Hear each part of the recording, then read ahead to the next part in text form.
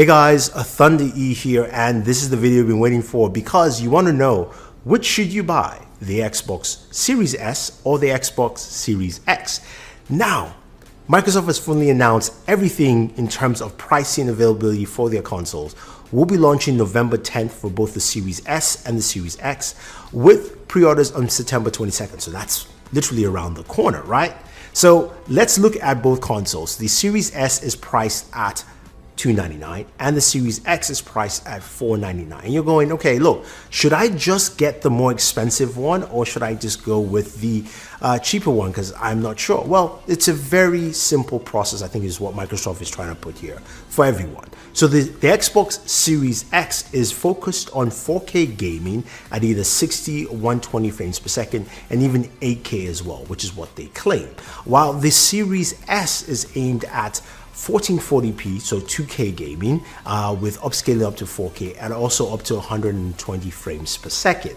Now, when you look at both consoles side by side and you look at the specs, they are not that different if you really think about it. So they have the same, they have the same Zen 3 CPU. It's an 8th core, 3.8 gigahertz, custom AMD chipset, 7 nanometer. Where they differ is the GPU. The GPU on the Series X is 12 teraflops. On the Series S, it's actually 4 teraflops. And again, the clock speeds are slightly different as well. Now, when it comes to RAM, though, they've got 16 gigabytes of DDR6 RAM on the Series X. On the Series S, it's 10 gigabytes of DDR6 RAM. Still a lot of RAM for both consoles, honestly, because they're both targeting up to 220 frames per second.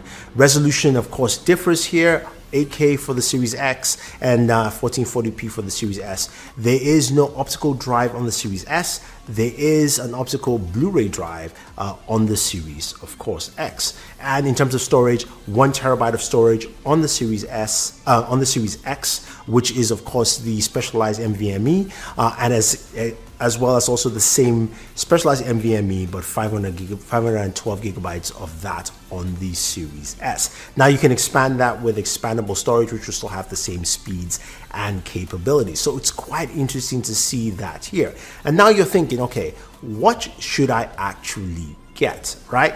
If you're looking to spend and you are a hardcore gamer, you want to go out for all the 4K games, you know what? Go ahead, get the Xbox Series X.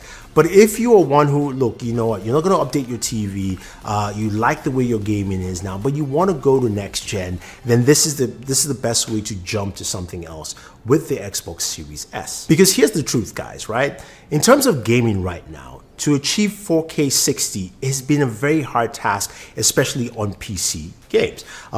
Doing that with the RTX 2080 Ti, getting past 60 frames per second is really not that easy, especially on a massive screen size like a 65-inch or even a 55-inch TV. So that is something to actually take note. What the Series S brings to the table is giving you something that can definitely do that at 1080p and also at 2K, and upscaling to 4K becomes much easier, and it definitely does look nicer. To give you some perspective, the newly announced RTX 3070 graphics card from NVIDIA for PC games, which is geared at 2K gaming, is priced at $500. That's the same price as the Xbox Series X. So I would suggest that, look, the Xbox Series S might be the better console to actually fit the target that you are looking for in terms of that, because 4K and 8K gaming is going to be a hard task. But getting to those frames per second at 120 frames per second is something that makes more sense, and I think a lot of gamers will experience all the way through. So at least for me, my pick for a lot of people day to day, I think might be the Xbox Series S. The Xbox Series X is still going to be a really powerful console. I like what it offers, and I'm going to get that myself. But I think for a lot of people, that might not be the way to go.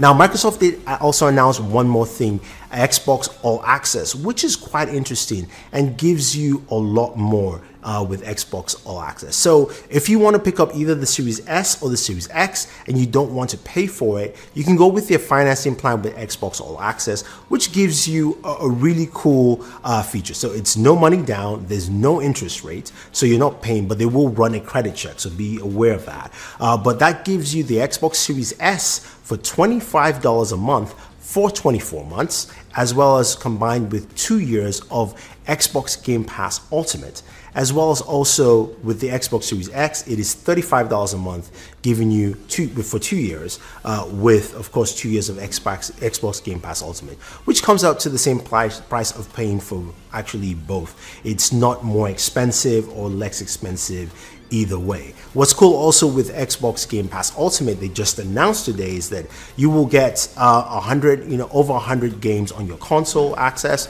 to over 100 Xbox games, as well as on your PC and the cloud. Plus, you now have access to EA Play or EA Origin on PC, which means that you have access to over 60 EA titles. I'm talking about the new Star Wars game that came out last year. I'm talking about all the Madden, the FIFA, all those games. I'm talking about the next Battlefield that will be coming out. So you have access to that directly from your Xbox with Xbox Game Pass. So I think that is a truly great deal. If you're budget conscious, the Xbox Series S is for you.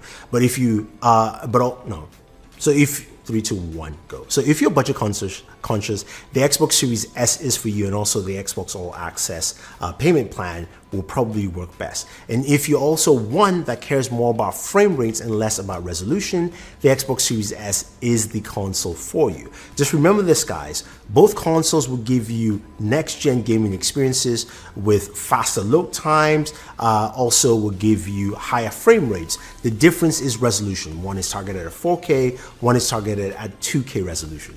That is literally the difference here with both consoles altogether. So if you are the one, of course, who wants 4K gaming, 8K, all the high-end stuff, then the Xbox Series X is the console for you. But there you have it, guys. I will say for most people, Xbox Series S, that's the one to go for. It's cheaper and also will hit all the targets and work well with your current TV right there. So if you have any questions, any comments, guys, let me know. Don't forget to like, share, subscribe, and always enjoy your entertainment.